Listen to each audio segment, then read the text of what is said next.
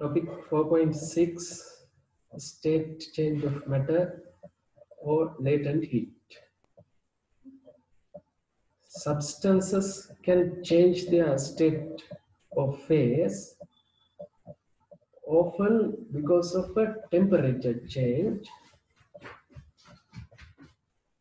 At low temperatures, most substances are solid. As the temperature increases, they become liquid. At further higher temperatures, they become gaseous.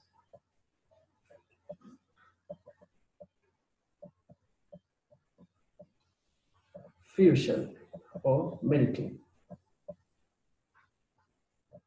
The process of a solid becoming a liquid is called fusion or melting.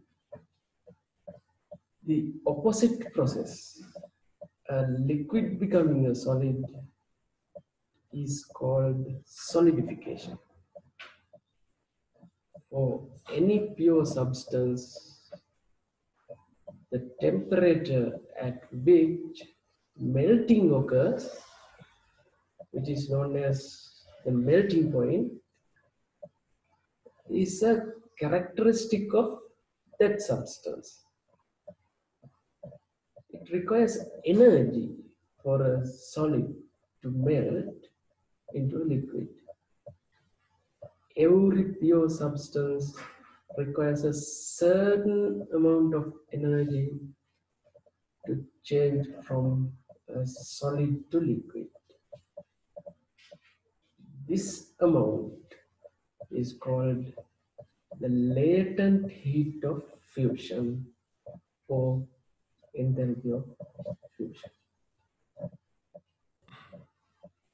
Specific latent heat of fusion. The latent heat of fusion of a substance is proportional to its mass. Therefore, we can write the latent heat of fusion Q is proportional to mass M.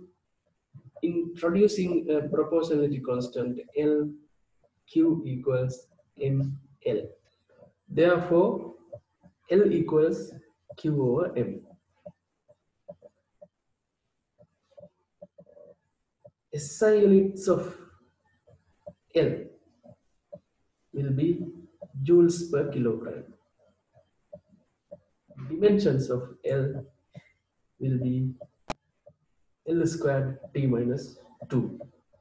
We can define the specific latent heat of fusion as per this relationship. The amount of heat energy required to fuse or change the state of a substance from solid to liquid or vice versa per kilogram of that substance or per unit mass of that substance. Here comes the experiment determination of a specific latent heat of fusion of ice. Method of mixtures. Vaporization or boiling.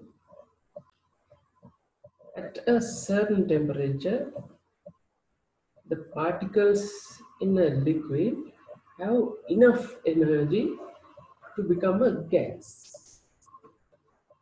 The process of a liquid becoming a gas is called boiling or vaporization. While the process of a gas becoming a liquid is called condensation. However, unlike the solid liquid conversion process, the liquid gas conversion process is noticeably affected by the surrounding pressure on the liquid, because, as we know, gases are strongly affected by pressure. This means that temperature at which a liquid becomes a gas, that is the boiling point, can change with surrounding pressure.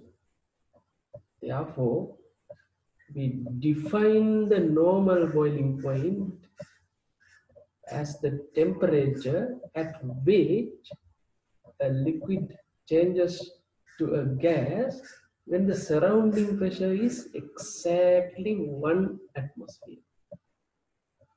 Unless otherwise specified, it is assumed that a given boiling point is for 1 atmosphere of pressure. Like the solid-liquid phase change, the liquid-gas phase change involves energy.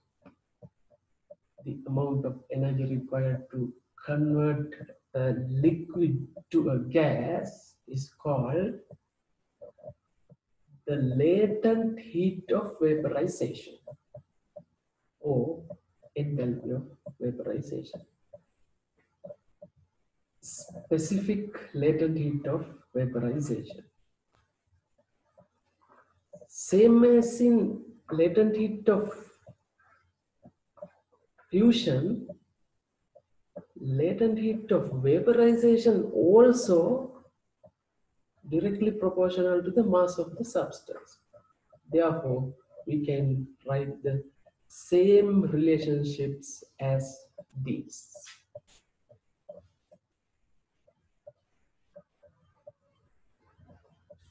As per this relationship, we can define the specific latent heat of vaporization as the amount of heat energy required to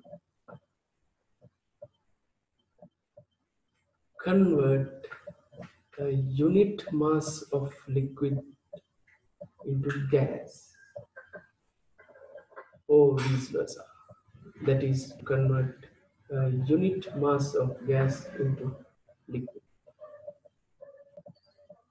If we look at the values of specific latent heat of vaporization and specific latent heats of fusion of substances, we can see that always specific latent heat of vaporization values are greater than specific latent heat of fusion values.